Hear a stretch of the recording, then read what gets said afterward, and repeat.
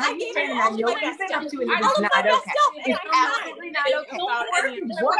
I don't even know what you're talking about. Make mistakes, all right? I'll tell you what, you want your money back? What happened? And then he said, No, I'm not in it for the money. I'm in it for the business of actually helping. I did not. I had nothing to do with it. Exactly right. This is exactly why none of this went according to plan. Because you just yap. You can't don't do any of that. You please stop it. It is you. All just quiet down. Just quiet down, for crying out loud. You're driving me crazy. Thanks. All right, Lieutenant Michael Dorsey here, and it's time to solve everything. First of all, I want to thank those of you who have accused me of being a deranged lunatic. But being crazy and disturbed never stopped me in my duty. So we're here tonight to determine a couple of things. Number one, who hired a hitman to kill Dr. Miranda Jen? Number two, who is this serial killer who goes around poisoning people? Number three, who put a knife into the chest of Gareth Pursehouse? But then I realized that there may be one more thing to figure out, and that's something new. Number four, and that is, am I the only one here trying to solve a crime? I mean, maybe there's another FBI agent besides that Agent Lola who's here on the job for some reason, but let me begin at the beginning. All right, families have issues. Dr. Miranda Jen is the TV host of Family Therapy, where she tries to reunite families who have grown apart using some very strange methods that we really don't know anything about. Her guests include the wealthy alcoholic Emily Thorne, the philandering biomedical scientist Michael Whitaker, the wayward son Brendan Reynolds, and the angry Gwen Pascal, all of whom, by the way, are now dead. Soon there are more locos that arrive. We have Brendan's girlfriend, Kristen Huckmore, claiming she's pregnant. We have Dr. Jen's weird dancing assistant, Gareth Pursehouse. We have Michael Whitaker's girlfriend, Carol Zacola, who's here, still alive, who turns out to be the cousin of Michael's wife, Ginger. Then we have Emily Thorne's sister, Donna, who thinks that her sister Emily ripped her off.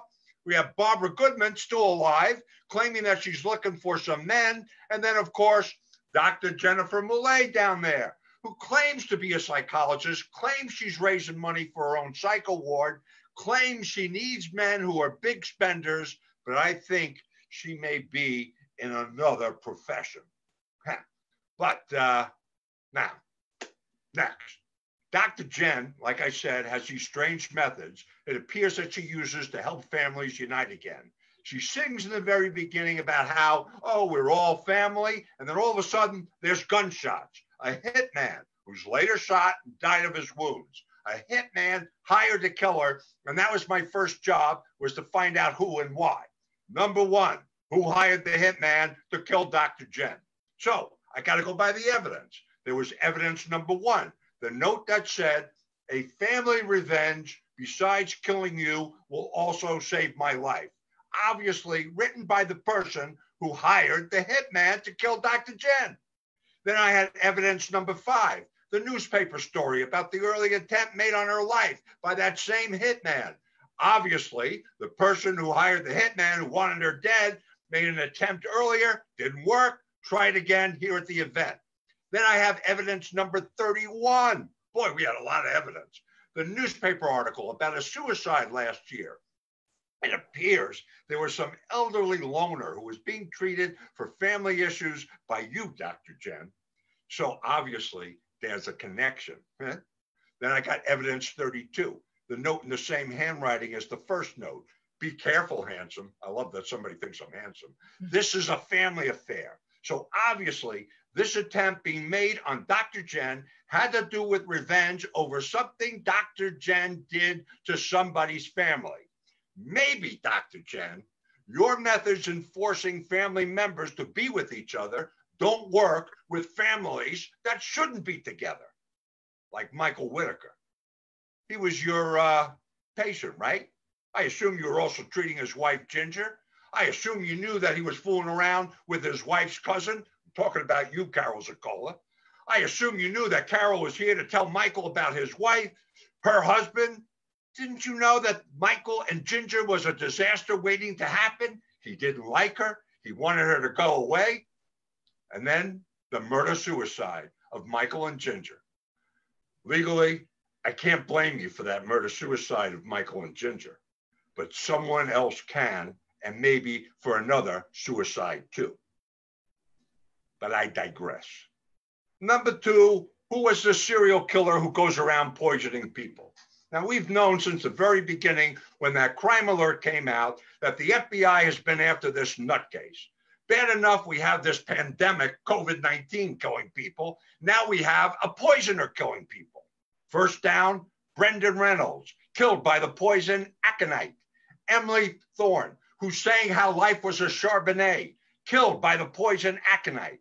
Her surviving sister, Donna Thorne, who sang about how she wanted respect, killed by the poison aconite. Her crazy sister, Florence, who loved toilet paper, killed by the poison aconite.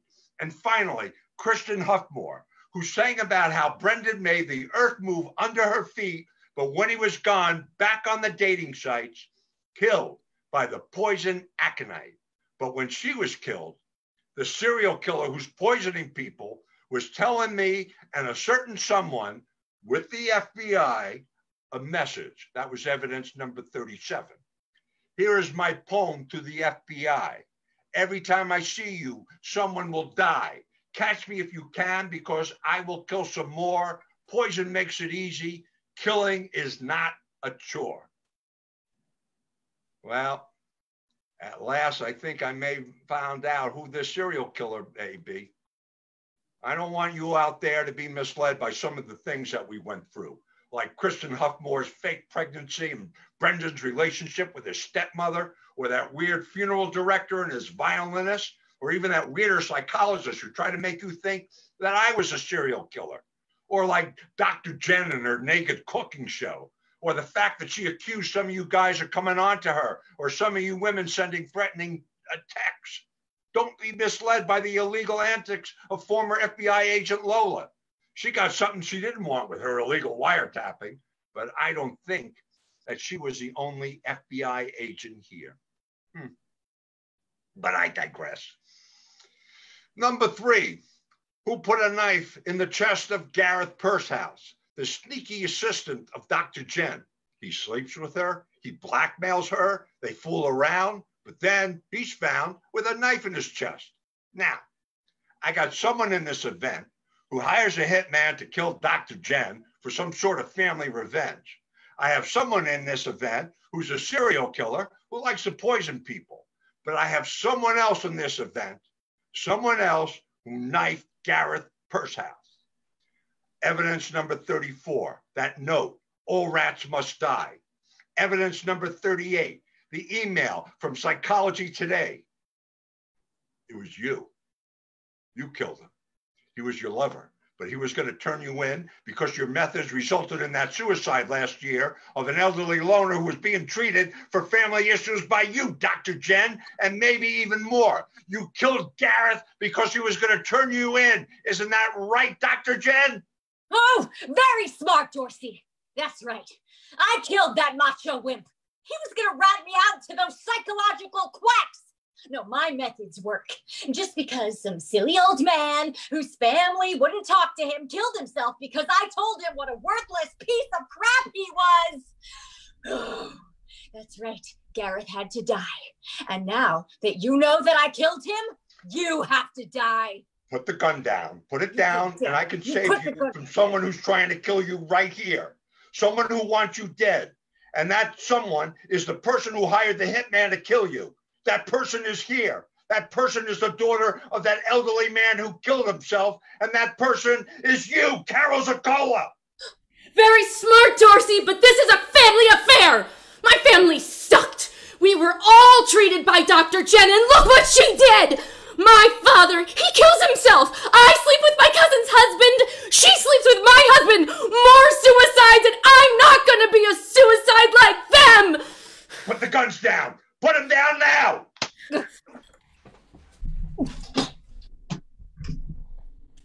Oh, whoa, whoa. That was cool. Ain't I a great detective? Huh. I would say you're the dumbest. I'm Jennifer Moulet, FBI. Did you forget that there is still a serial killer on the loose? I couldn't care less about your stupid revenge cases, killing cases. That's why I was assigned here. There's a real sicko here who's poisoning people all over the country, and What? What's the matter? Poison?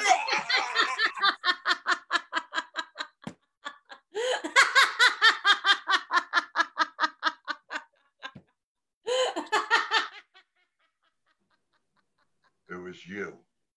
At last, huh? I found the serial killer. Poison makes it easy. You know, killing's not a chore. And now, let me kill you with this knife! Put it down now!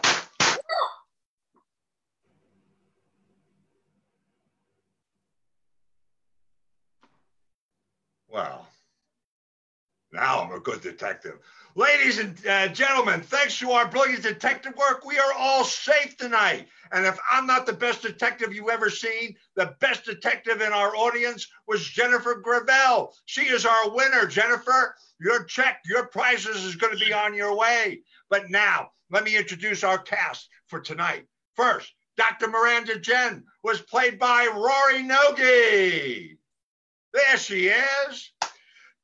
As one of our killers, Carol Zacola, please help me to welcome Christy DeVoe. Yay, Christy. Dr. Jennifer Moulet, who's not a psychologist but an FBI agent, Miss Kristen Gilmore.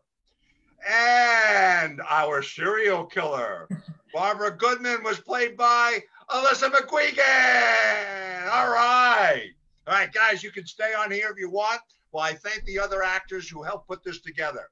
I want to thank Bob Ader as the funeral director, David Edwards as Dr. Diane. We also had Prudence Holm as Marina Reynolds, Marilyn Spanier as Dr. Scott, Hunter Frederick as Brendan Reynolds, John Nelson, Michael Whitaker, Cindy Costello as Emily Thorne, Rosalind Seal as Gwen Pescow, Darren Chumley as Gareth Pursehouse, Melissa Weisbach as FBI agent Lola, Carolyn Savio as Kristen Huffmore, Susan Mitchell as a funeral home violinist, Rhea Alexander as Donna Thorne, Kate Conakiser as Florence Spangler, and me, I'm John Abner. And ladies and gentlemen, this is The Killing Company. Since 1993, we have been performing comedy murder mystery dinner shows for public and private events everywhere. But since the coronavirus, we haven't been performing anywhere. So we decided to do a virtual interactive murder mystery on Facebook where you can still be part of the show and be a detective and try and solve the murder. Until we are back performing live, we're going to try to continue offering online events, so stay with us. Our phone number is 1-888-SHOOT-'EM or 212-772-2590, and our website is killingcompany.com. Thank you all for being a wonderful audience. Stay healthy, wear masks, be safe, and we will see you soon, online and live. So everyone, thank you so much. Have a good night, and God bless. Thank you.